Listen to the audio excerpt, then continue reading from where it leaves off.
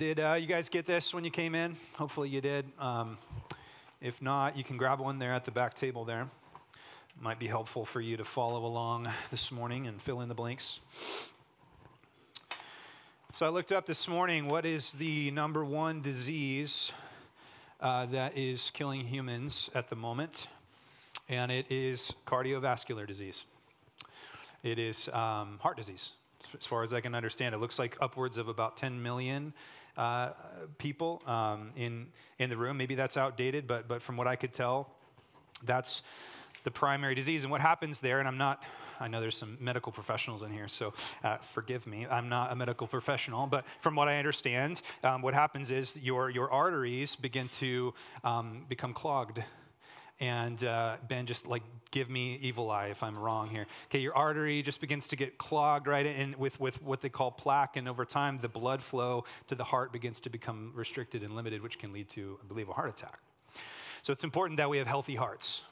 It's important. And a lot of us, probably exercise and eat certain ways, trying to think about our healthy hearts. But in fact, heart disease physically is not the greatest disease of mankind. The greatest disease of mankind is actually spiritual heart disease. Okay, spiritual heart disease is when our heart is not receiving the blood flow of the grace of God via Jesus Christ, faith in Him. When we begin to develop clogged arteries, so to speak, we aren't receiving any more God's grace. We're thinking too much about what we're producing rather than what we're receiving. And that really is the proclivity for us as humans, isn't it? To spend all our time thinking about what we're producing for God rather than what we're receiving from God. I mean, it's like a rut that I just impossibly or constantly trying to get out of. I wake up thinking about what I'm doing for God. I don't wake up naturally thinking about what I need to be receiving from God. And so my theory, and I think this is consistent with the Bible, is that in order to have a healthy heart with the Lord, we have to constantly be receiving His grace. We have to constantly be figuring out what is blocking me from receiving the grace of God. And I'm not talking about receiving the grace of God just in salvation. I'm talking about receiving the grace of God every day, because that is the Christian life. Christian life is wake up and receive the grace of God again. The mercies of God are new every day. And not just when you sin, and not just because you did something wrong, but literally for life. Like, we as Christians should be living out of grace constantly. We think of grace as just something that gets us into the kingdom of God, but grace is something that really permeates the whole life of the believer. Grace is something that supplies all that we have and all that we need directly from God. Israel, the Jews, in the time that Paul was writing this letter, had some serious heart disease going on. And the reason I bring up the heart, by the way, if you remember last week back in, I think it was chapter 2, verse 29, Paul told us that a Jew, meaning one who is a child of God, someone in the covenant community of God, is not one because of their ethnicity, but rather what? A Jew is one because of their heart, because they have this circumcised heart, meaning they are one because they had put their faith and trust in God. That's what makes you truly in covenant with God. It's by faith alone. And the Jews had really they had really lost sight of that. They had developed, I think, what was some unhealthy cardiovascular disease, if you will. They'd developed this inability to really see just how much grace God had shown them. They started to kind of calcify, and they started to take for granted and maybe even become entitled to all of the goodness that God had shown them as a people. And so this is a real problem that Paul is trying to speak against in his presentation of the gospel. The first, probably the most perverted thought that we could have is to think that God is on trial and that we are His judge. That's probably the most perverted thought that we could entertain or allow. And that's probably, and when I say God, I don't just mean the generic, squishy idea of God. I mean the God of the Bible. And when I interact with many non-Christians, they tend to feel as though the God of the Bible is on trial and that they are the judge. And they say things like, I don't think I can believe in a God that does this or this or this. And that's the presupposition. And that's That's the thinking of our day. I think there was another time where people had a really hard time understanding how God could be gracious. In our day, people have a really hard time understanding how God could be judgmental. How could God judge anybody? That's the thing people have a hard time with. Now, the reason I bring that up is because I think the people that are the quickest to put God on trial are particularly the people that are the most religious. Okay? Who crucified Jesus? Yeah, you could say the Romans physically did it, but who was behind it? It was the Pharisees, right? The most religious. So I think that the most, and by the way, I should define my terms. When I say religious, I'm not talking about born-again, authentic, Christ-believing Christians. When I say religious, and I think you know what I mean by this, I'm saying those who feel that they are square with God because of something they've done, because of something maybe they didn't do, because of something they know, or because of who they associate with. That's religion, false religion. And at its core is a self-righteousness. I am okay with God because of what I have done for God, because of what I bring to the table. That's self-righteousness. And that was the operating system of the Jews, and that's the operating system of most religious people in our culture. And don't believe for a second, this is a side note, but don't believe for a second that secular humanism isn't a religion in our culture. It is. And they have their own way of being square with their idea of God, and it usually has to do with their own sense of morality and virtue signaling. Now, I bring this up because I think the more religious you are in the negative sense, the more that you begin to judge God when he doesn't do things the way that you think he should do them. Okay? And the reason is because you think you earn something, and God says, actually, I just like to give things. And all of a sudden you go, but that's not fair. Let me give you an example that I know you're familiar with. Jesus gave the story of the prodigal son. But what do we know about the story of the prodigal son? It's actually not the story of the prodigal son. Go read it. It's a story about a prodigal son, and it's a story about another son, the self-righteous son. See, one of the sons took the inheritance of the father, and he went off and he squandered it to the point where he was living with the pigs, and then he came back basically on his knees just asking if the father would let him even be a servant. And the father just shows this radical grace to the son, and that kind of tends to be the focus of the story. But when you really look at it more closely, there's this other part of the story. There's another son. And the other son is infuriated by this radical grace that the father shows to the prodigal. Why is he infuriated? Because he really loves himself. He doesn't love the father's love for him. He doesn't love his brother. He really loves himself. And he feels like, but I didn't go and waste my father's money. Where's my party? Where's my rewards? See, that's the religious mindset. The religious mindset looks at what God does and what God gives, and it goes, well, wait a minute. I did this stuff. You should give me more than you gave that person. Now, why did Jesus tell that parable? I actually think it was to illustrate exactly what Paul's trying to draw out for us today, and that is that the older son was Israel. The religious apostate Israel, self-righteous Israel, those that looked at the Gentiles and they went, God, it's unfair that you would choose these guys and make them equal with us when we are your people.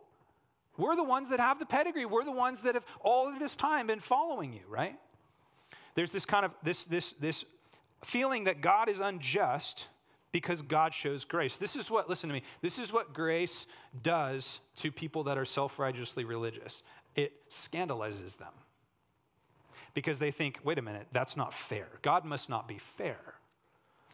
And so Paul is going to try to work through some of this stuff. You know, the same thing is what Jesus is trying to put his finger on when he talks about the parable of the person that hired different workers to come work in his field. Remember that? Hires one guy and he works all day, and then he hires another guy a couple hours later, and then he hires another guy a couple hours later, hires the last guy just a few hours before closing time, and then at the end of the day, he pays them all the same. And the guys that are there all day, they're going, what the heck? You're not fair. We should get paid more. And he said, wait a minute, I paid you what I told you you were due. The problem isn't the fairness of the owner. The problem is the graciousness of the owner and how that interfaces with people when they feel like they deserve something. So that's kind of what Jesus was trying to tease out about the operating system of Israel. They felt like they were owed something. And the inclusion of the Gentiles through this radical grace of Jesus was frankly insulting to them for the same reason that it would be insulting to someone if I was led into Harvard. They'd be like, don't let that guy in. You're bringing down the value of my degree. Like if you let this guy in, and all of a sudden they're thinking, well, if he's in, then everyone else that has a degree must not be. So there's a reason that schools, these Ivy League schools, are very selective about who they let in, because if they let just anybody in, it lowers the value of their product. It makes it less prestigious. So the Jews are looking at this gospel that people like Paul are preaching about, God's radical grace through Jesus Christ to the Gentiles, to the outcasts, to the outsiders, and they're going, you're lowering the property value of our position. You're making it look like just anybody can come into this thing without the pedigree, without the background, without the circumcision. What's going on with that? And so Paul, everywhere he went, he would preach the gospel, and the gospel looked like something like Romans. You know that? It looked almost exactly like Romans. And he would start by showing how the Gentiles were totally God rejectors, and the Jews would go, that's right. And then Paul would start to get more narrow, and he would go, and so are the Jews. Everyone is ultimately in need of grace, and all of a sudden you could feel the tension in the room. And the Jews would start to throw hands up in the air, and they would start to ask questions and say, how could you say that about, God created Judaism, God created Jewishness. You think God is unrighteous? You think God's not good for doing this? If God lets these kind of people into the kingdom, then is he promoting evil? Well, if God is all about the Gentiles now, and the Gentiles can be part of the Jews because of their faith, then doesn't that mean that the Jews really ultimately aren't even the Jews anymore?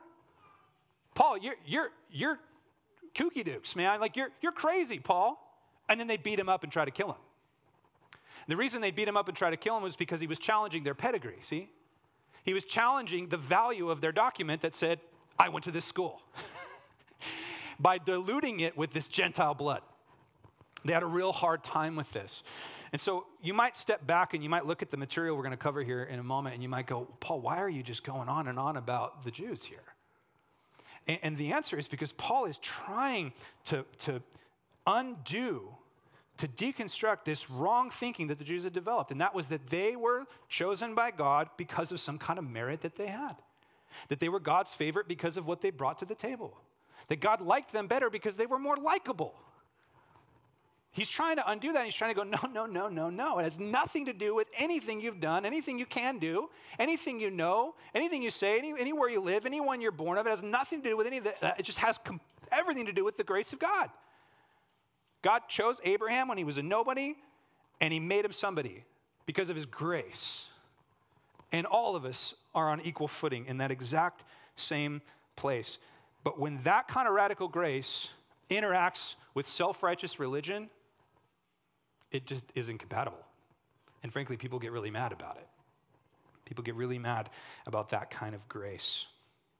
So what we're going to see here this morning is we're going to see Paul interfacing with the kind of accusations that he would have got in the synagogues when he was preaching the gospel.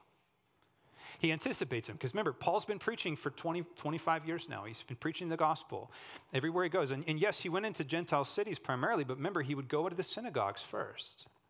And because the Jews had the foundation of the Bible. They had the Old Testament in their laps. They understood the covenants. Now, they misunderstood that it was all pointed to Jesus, and that's why he was there to give them the gospel.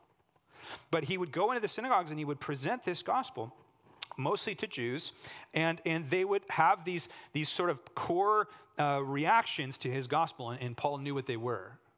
And if you do any kind of apologetics or evangelism for any period of time, you start to realize that people really do only have a handful of things that they really object to, and they usually will ask those questions. So you can usually kind of figure out how to answer them. It's not often that you get a unique or new question about the Bible or about the gospel. You know, so Paul knows, and so what you're going to see as we dive into this text, you're going to see Paul bringing these things up, and then he's going to answer them, not as thoroughly as I would prefer that he answers them, but he answers them more later in the book of Romans, so we're not going to spend too much time on that, but we want to see what was the objection of the Jews. What was the objection of the self-righteous Jews to this good news of the radical grace of God poured out through his son, Jesus Christ? What was their objection to the gospel? Or what were their objections to the gospel? And what Paul is trying to do here is he's trying to level the playing field. I heard a good example this week, one pastor gave of this. He's saying, if somebody was trying to swim the English Channel and one person, made it 2 miles and drowned, and then the other person made it 6 miles and drowned, and then another person made it 12 miles and drowned, They all drowned. Okay? None of them made it. And so maybe Israel was shown more favor or was given more revelation or was given more knowledge by God, but at the end of the day, everybody's drowned. Ephesians 2, we are dead in our trespasses and sins, which means everybody needs the grace of God equally. And no amount of good works that you do in your life makes you any more deserving or any closer to swimming the channel. There is no way across the channel other than Christ. So Paul's just trying to systematically level the room and say, look, everybody, Jew, Gentile, circumcised, uncircumcised, knowing the word, not knowing the word, there's only one way to be made righteous, and that is to have your heart have a posture of faith before God, to put your faith in Jesus Christ and Christ alone, to receive his gift of righteousness in exchange for your filthy rags of your righteousness. And that's the very, very center of the atonement, the very center of the gospel. So this is where Paul's been leading us. And today's kind of the wrap-up on what's really kind of what feels like the depressing section of the first part of Romans, where Paul's just kind of like talking about how bad humans are over and over and over again. He's going to kind of conclude this and land that this week, and then that's going to set him up to begin to give the good news of how God is saving humanity from sin. So that's kind of where we're at. Let me give you the outline, and we can work through it, hopefully rather quickly, since there's a lot of text. I spent way too long on that introduction. Let me give you the three main parts of our text. So we're going to look at Romans 3, 1 through 20, and it breaks into three sections. You can write them in if you'd like. The first section is Paul's rhetorical dialogue, anticipating their accusations. Paul's rhetorical dialogue, anticipating their accusations. And that's verse 1 through 8. Spend most of our time there. And then we're going to see Paul's scriptural text proving their condemnation. And that's verses 9 through 18. And then just the last couple verses here, we'll see Paul's summational point concluding his assertion. So Paul's rhetorical dialogue, anticipating their accusations. Paul's scriptural text proving their condemnation. And Paul's summational point concluding his assertion. This is some hard Bible here, okay? So buckle up. I had to really wrestle with this week and try to understand what Paul is getting at here, and hopefully we can get our hands around the edges of it. But let's just dive right in. First, Paul's rhetorical dialogue, anticipating their accusations. So again, as I've already said, Paul knows what kind of questions these self-righteous Jews are going to ask, and in case there's any in the church at Rome, or any that might read this letter, he wants to get ahead of it, and he wants to say what he would say if they asked him the question, because he's not there. So it's almost like he's populating a Q&A right into his sermon in advance. This is called diatribe or discourse. It was a very common form of literature in that day. A very common form of monologue was to ask yourself a question and then answer it. Paul does it all the time, and he does it a lot here. So here's the questions Paul's going to ask. He's going to ask three questions. The first one, he's going to say, what about our Jewishness? This is the first question he's going to anticipate them asking. What about our Jewishness? Look at verse 1. Then what advantage has the Jew? Or what is the value of circumcision? Now again, this is Paul asking the question that he knows they would ask him.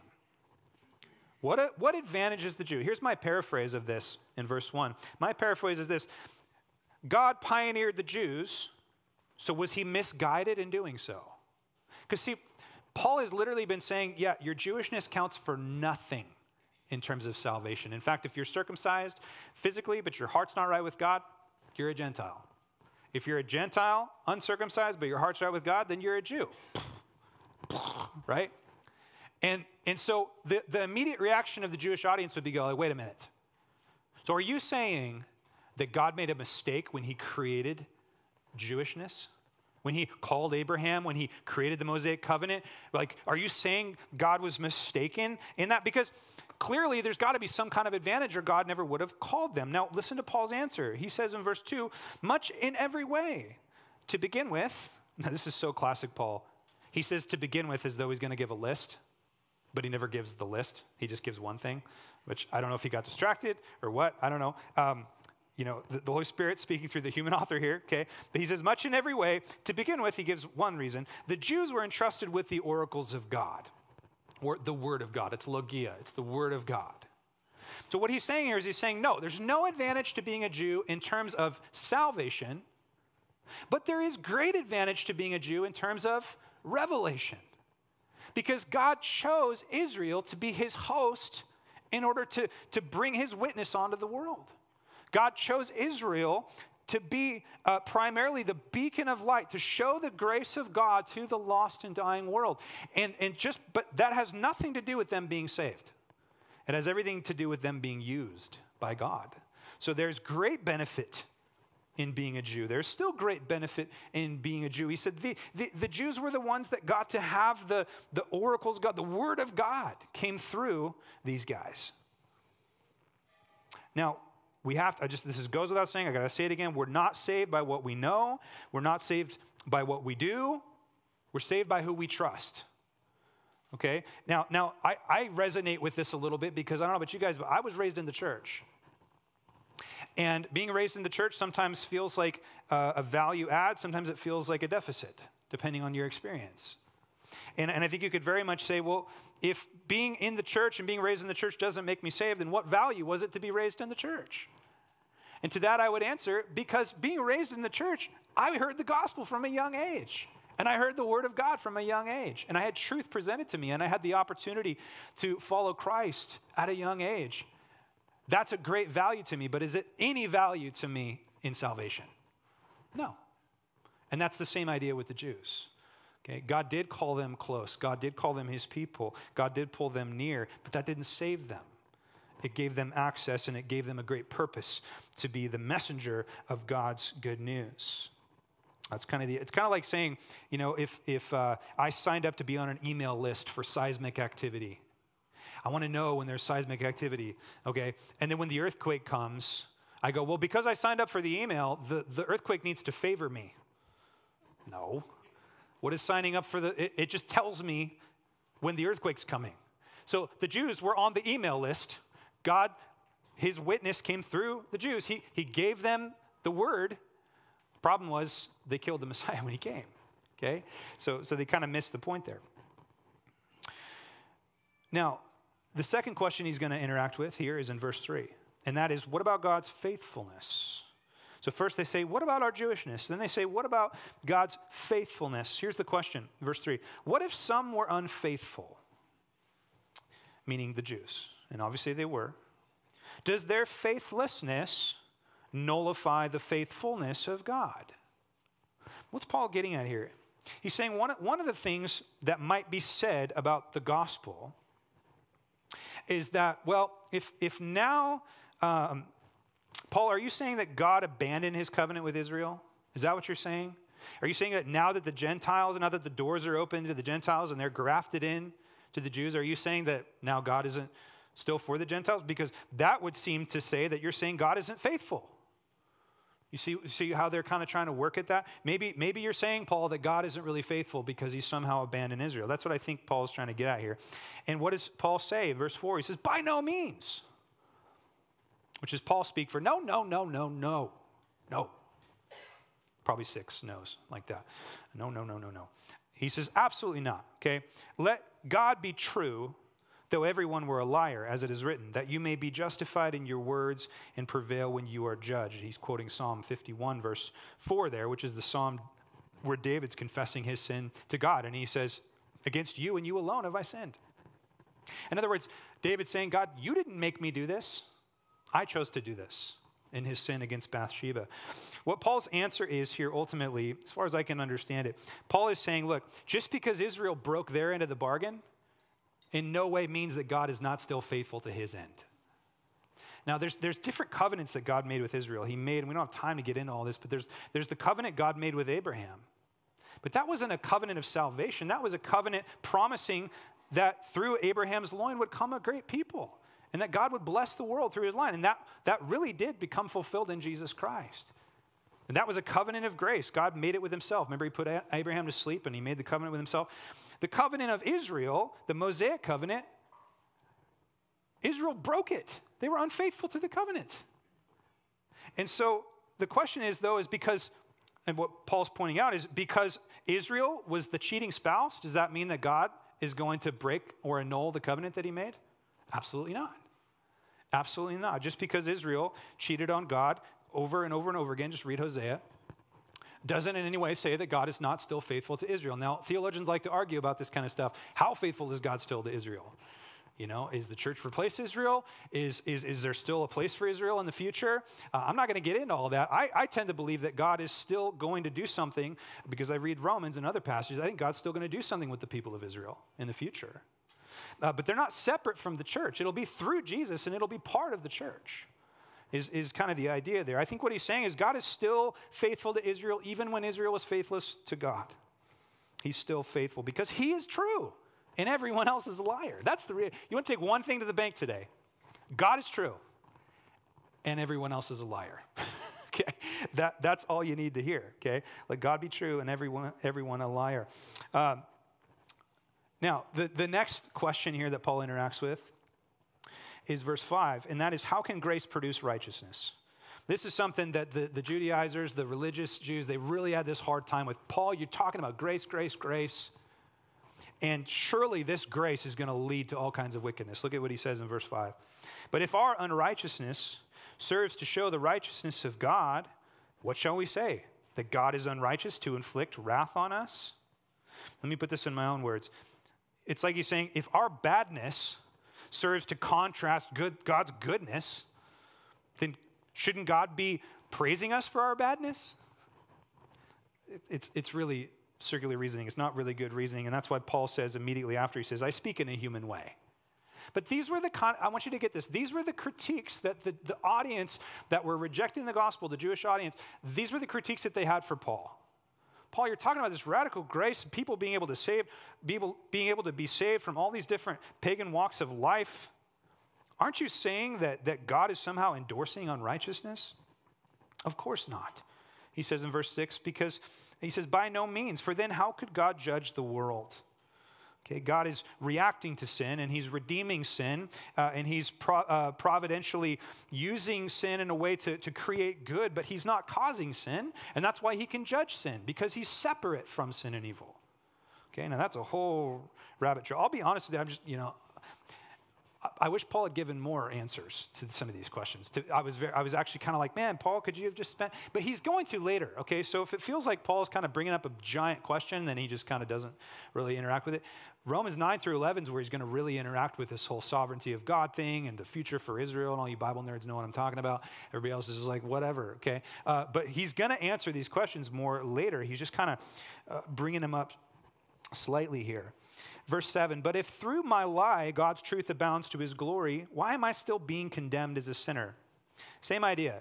If God's righteousness is on display when I lie, then maybe I should just lie. It's just wrong thinking. In verse 8, we get really what the issue is that they have with Paul's gospel. Why not do evil that good may come? Now he says this, as some people slanderously charge us with saying, their condemnation is just. That's Paul not mincing words here. In other words, Paul's saying, people are constantly condemning me, saying my gospel is actually going to produce unrighteousness. That my gospel is so grace-focused that no one's going to actually do the right thing. That's what he's saying people are accusing me of, slanderously, and he's like, their condemnation is just. God's going to deal with it. Now, let me just pause here for a moment because I think there's some relevance to us here. I think that the critique of legalistic-minded people against the idea of a grace-centered, gospel-centered, Jesus-centered culture is that if you preach radical grace, you're going to get raging sin. Have you ever heard that? And it's pragmatically, I understand why they think that way. In fact, I am a legalist by nature, and so are you. Okay? Grace is actually as unnatural as the moon to me. And I know this because I'm a parent. Legalism seems so effective, doesn't it? When my son or my daughters are doing something, some kind of behavior that I don't like, my immediate reaction is to go give them a consequence. I'm not against consequences, by the way. But my immediate thing is to aim at the behavior rather than the heart. And I know why, because the heart's way down there. It's really hard to get at. It takes a lot of work. This is actually why the Bible, the qualification of an elder is that they be a good parent. Because if you can't disciple your children's hearts, then you can't help people with their hearts. And it would be a whole lot easier to create a very, very sterilized religious environment here where all we do is just bludgeon people for their bad behavior than it would be to actually get up here and try to preach the gospel every week and sit in my office and interact with people's hearts. Because I'm just telling you, it's so much harder. But at the end of the day, behavior modification is not actually what the gospel does.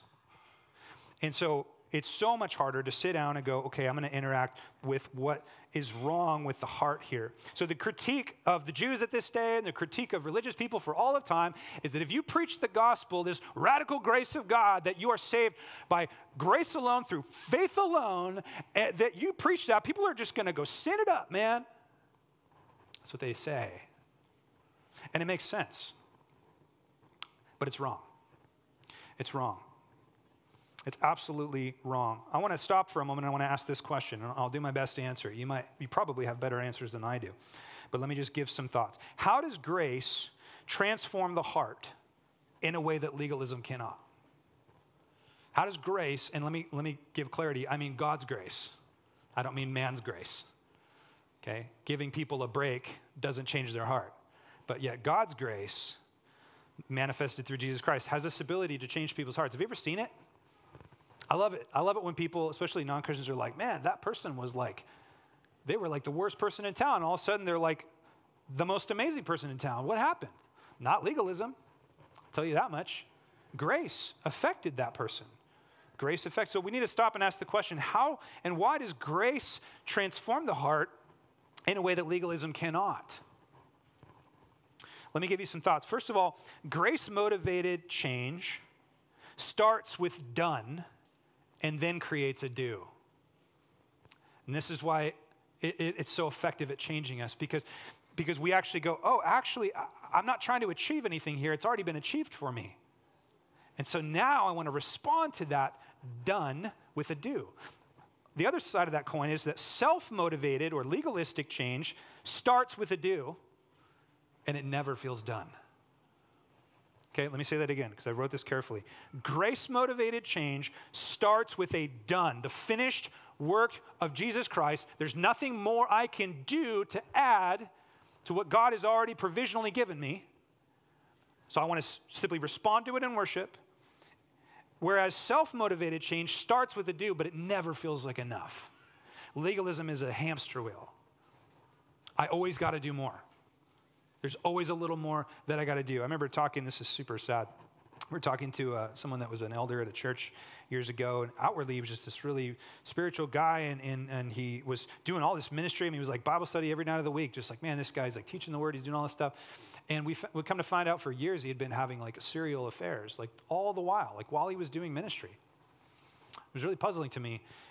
And he repented, and God really broke him in a healthy way, and he came to Christ again and received more mercy and was transformed. I remember sitting across the table from him, and I said, how did you do that? How did you do that? And he said, it was easy.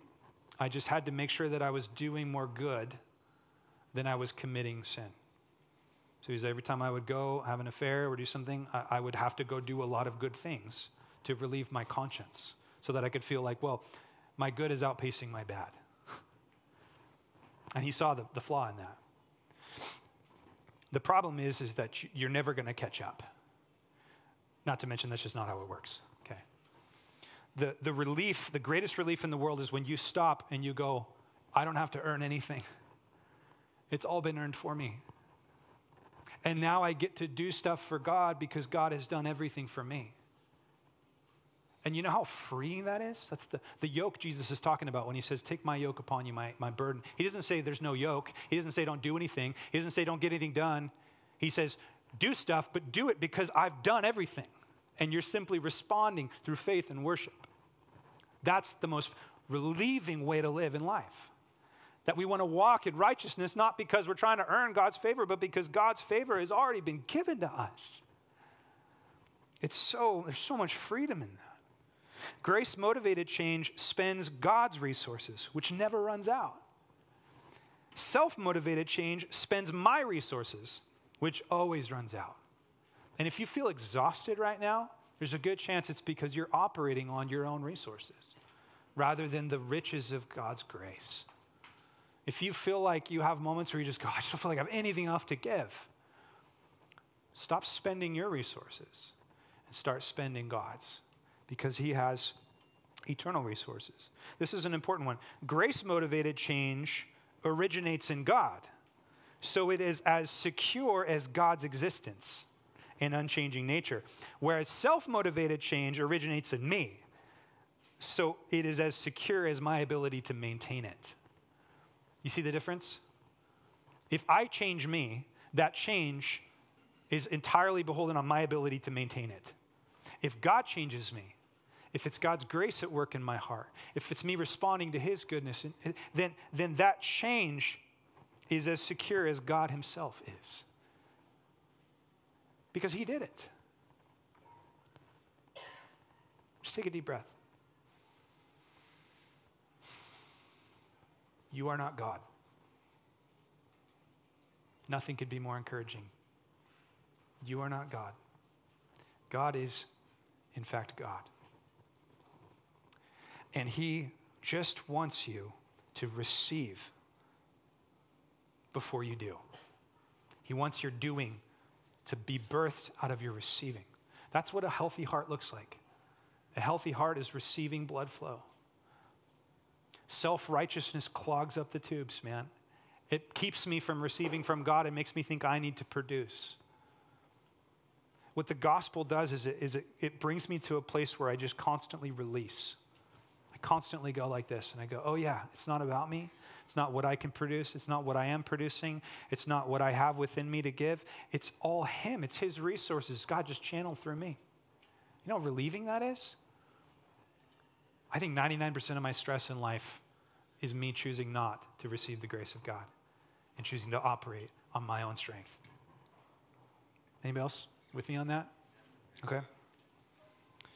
So this is why grace needs to transform us. Now, this was Paul's message, and this will be Paul's message. But the legalistic, self-righteous Jews, their critique was, no, Paul, grace is not sufficient to transform lives. I beg to differ. But it's not just grace. It's grace in the hands of the Spirit of God, right? It's God's grace, the resource of God's grace, in the hands of the Holy Spirit to circumcise our heart and to bring us to a place where we can be changed and transformed. I really got to speed up here. Now, the second part of the text is verse 9, and it says Paul's scriptural text proving their condemnation. What Paul's going to do now is, in case there's any shadow of a doubt that the Jews are still in need of Jesus Christ, because they're just as in need of Jesus Christ as the Gentiles. In case there's any shadow of a doubt that these guys are still in need of the grace of Jesus Christ, he's going to use all these Old Testament scriptures that the Jews fully endorsed, and he's going to show them how God actually is condemning them, and they need Jesus Christ apart from him. Okay, so here goes. And I'm just going to go through this quickly. We don't have time to unpack all these. Starting in verse 9, he says, what then? Are we Jews any better off? No, not at all. Okay, now again, he's saying, yes, you're better off in terms of the revelation that you've been given, but you're not any better off in terms of the salvation. Okay? For we have already charged that all, both Jews and Greeks, are under sin. And when he says under sin, note it, he's talking both about the penalty of sin and the agency of sin. So apart from Christ, we are both under sin's penalty and we're under sin's power. And listen to me, the gospel frees you from both of those realities. The gospel both pays your debt for sin's penalty, and it frees you from sin's power by giving you the Spirit of God, by being born again. Okay, both those things. So when he says all are under sin, he means sin is the disease of humanity. Humanity has a terminal illness, and it is sin. And it is both causing humanity to be before a righteous and wrathful God who will judge, and it's causing humanity to be unable to free itself. And the gospel is the only answer to being removed from sin. Verse 10, as it is written, none is righteous, no, not one. He's quoting the psalmist in that. Verse 11, no one understands, no one seeks for God, all have turned aside, together they have become worthless, no one does good, not even one. Guys, what do you think? I mean, are people good by nature? Can you really believe that if you believe the Bible? Now, I'm not saying there's no good people. And this isn't saying there's no good people. This is saying there's only good people because God has allowed his goodness to be manifested in those people. What if the world, or what would the world look like if God completely removed his hand, his people, and his restraints from evil? What would it look like? It would look pretty bad. Do you realize that all the goodness that we see, even in the lost, we still see the goodness of God in the lost, but it's God in the lost. God is constantly at work in this world. We see his goodness and the residual remnants of his goodness all over the world, but that doesn't mean that that originates in people. Okay? We have no goodness by nature. Goodness must be imported to us. No one understands on their own. We need to have it revealed to us. Verse 12, they all have turned aside.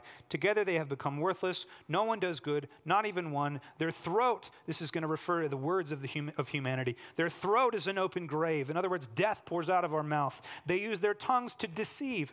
The venom of asps, that's a snake, is under their lips. Their mouth is full of curses and bitterness. God made us in his image. God is a God who creates life and death with the tongue. We have the ability to do the same. Okay, we can damage people with our words, right? We absolutely can. And humanity by default does this. It says 15, their feet are swift to shed blood. Look no further than Cain and Abel, the prototypical sin of humanity. Okay, as soon as sin infiltrated humanity, the first thing that happens is Adam and Eve's son kills Adam and Eve's other son. Death is the result of sin, both at our hands and something that we realize. In their paths are ruin and misery, and the way of peace they have not known. It's hard to see that sometimes when we're living in a very curated environment. Fly from here over to one of the war zones in the world right now and see the rubble. That's the reality of where man will ultimately lead itself. We have no ability to create peace. We have no ability. I mean, haven't we seen that by now? How many people, how many presidents have promised that they're going to usher in peace? We are incapable of creating peace in this world apart from Jesus Christ. That's what Paul's trying. He's trying to just get them to go, look, file bankruptcy on this world. File bankruptcy on your religious pedigree. File bankruptcy on your Jewishness. File bankruptcy on your politics. File bankruptcy on your own supposed goodness. File bankruptcy on it all and put all your weight down on Jesus Christ because he's the only hope for this world and is the only hope for you. That's what Paul's trying to get them to see. Because these guys are in love with their Jewishness. They're in love with their pedigree. And they are self-righteous. And their heart is hard. He says in verse 18, and this is, I think, the most damning thing that he says, there is no fear of God before their eyes. He's talking to the Jews here. He's talking to all humanity, but he's also talking to the Jews. So Paul, to summarize, Paul uses scripture from memory. He pulls all these verses out of memory, and they're all over the place. So you can trace them all out, to disassemble any notion of inherent righteousness or virtue for any human before God. That's what he does. Now, Paul's going to sum up here in verse 19. He's going to sum up not just our text for today, but he's going to sum up this whole section that we've been in, starting in chapter 1, verse 18. Here's the whole idea. If you want to take 1:18 through chapter 3:20, and you want to put it in one package, he sums it all up here in 19 and 20. Now, we know that whatever the law says, it speaks to those who are under the law, so that every mouth may be stopped, and the whole world may be held accountable to God. This is Paul's point that he's been prosecuting all of these verses. All the world is accountable before God, and he is faithful, and he is true, and he is righteous, and man does not put God on trial. Well, they do, but they ought not to. Man is on trial. God is the judge. And our dilemma is that we are sinners by nature and by choice. What will solve this dilemma? What is the news that can break us free from this terrible situation that we find ourselves in under the power of sin? For by the works of the law, verse 20, no human being will be justified in his sight. since through the law comes knowledge of sin. In other words, there's nothing you can do to be squared with God. And the rules, all they do is just show you how unsquared with God you are. So Paul has led us to a point where we now must interface with the fact that apart from Christ, we are dead in our trespasses and sins. That's his idea. That's where he's trying to lead us. And next week, we will pick up there and start to talk about the good news of the remedy for sin's curse. Now, let's just take a few minutes and let me try to give some application. Again, I think what Paul is doing here is he's putting his finger on the heart disease of self-righteous religion. And in showing us the questions that the self-righteous were asking, he's exposing the heart disease that they were dealing with, this inability to receive the grace of God. So the question I want to answer quickly with just 3 points is, how can we have a healthy, whole heart? If being a Jew, spiritually, is about having a heart circumcised by the Spirit, then how do we have that? It's probably one of the most important questions we could ask. How do I have a tender heart towards the Lord? How do I have a healthy spiritual heart? Let me give you 3 things, 3 tips for a healthy heart. First one, become favor finders. Favor finders. The more we begin to see that all of life is grace, the more in tune we are with reality. And we become healthier and we are made whole and our hearts are right before God. I really want to just encourage you guys this week to become investigators of the grace of God in every single part of your life. And I'm not just talking about the physical blessings, although those count too. Thanks for the parking space, God.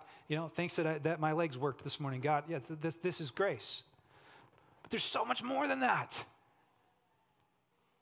The hard things, the seemingly bad things. There is grace behind every rock and in every crack and behind every rock there is grace to be found. And the way that we become healthy believers is we become investigators of how God is being gracious to us in all things, through all things. He is so kind. The Jews stopped doing this and their hearts became unhealthy. They started to become entitled to the grace of God. So I want to encourage you, worship. Worship is actually the key to keeping us from becoming stiff.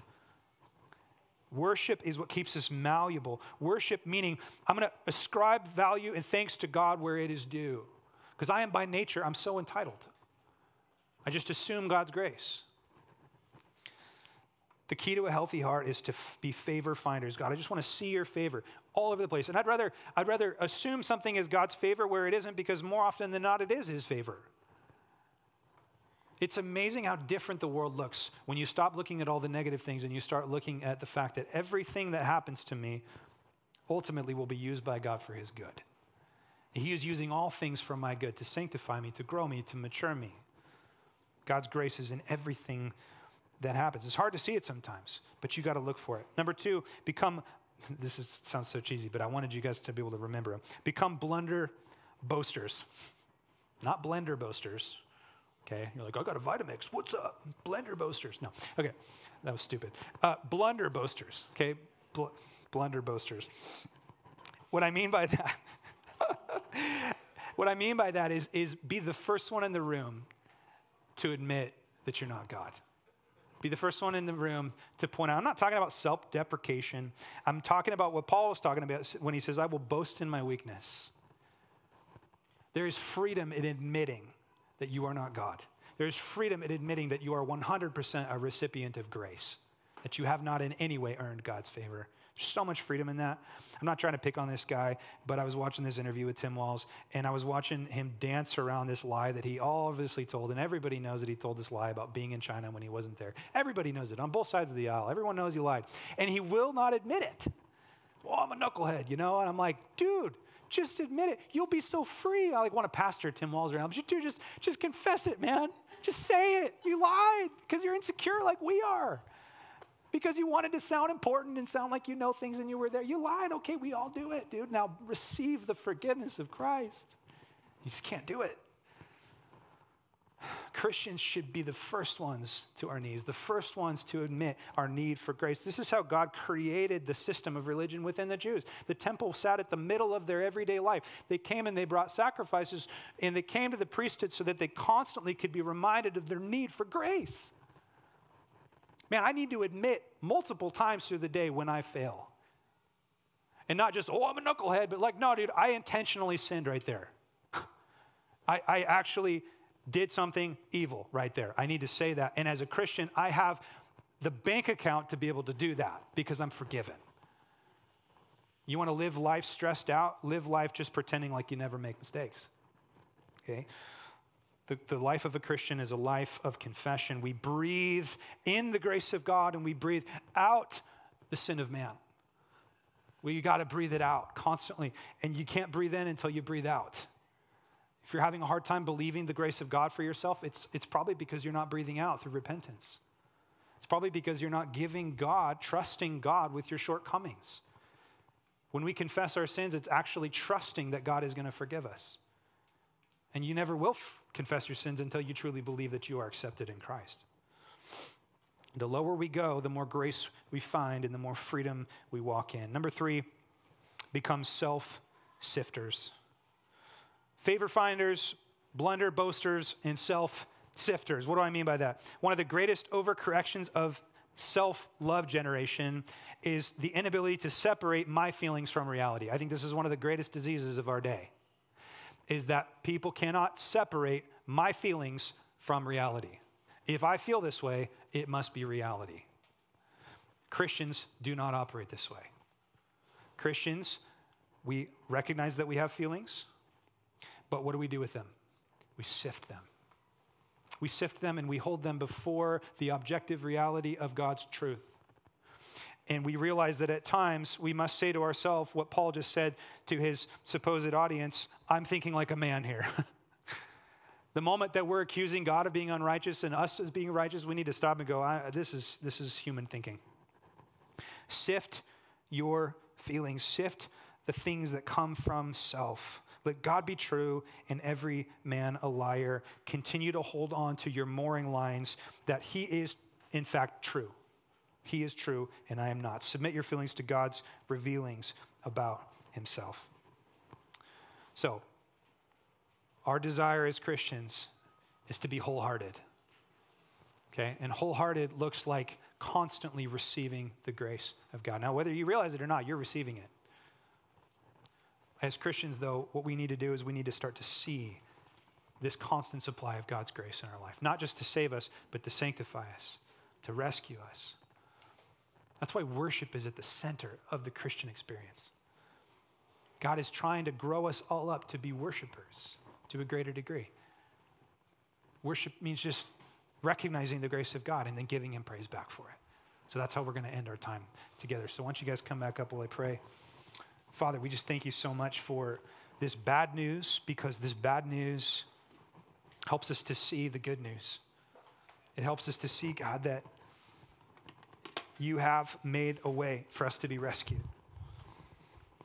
God, I'm so thankful for Romans and what it's doing to my heart and my soul. It's causing me and forcing me to see just how much I look to what I do to justify me rather than what you've done. So God, I pray for our church right now. I pray as we stand, as we sing this song, Lord, would you give us the freedom of worship? God, we just want to thank you for all the grace that you've lavished upon us. So much grace, God. So much goodness. Lord, you've been so kind to us. And we're so thankful for that, Father. So Lord, we love you. We sing to you in Jesus' name. Why don't you guys stand?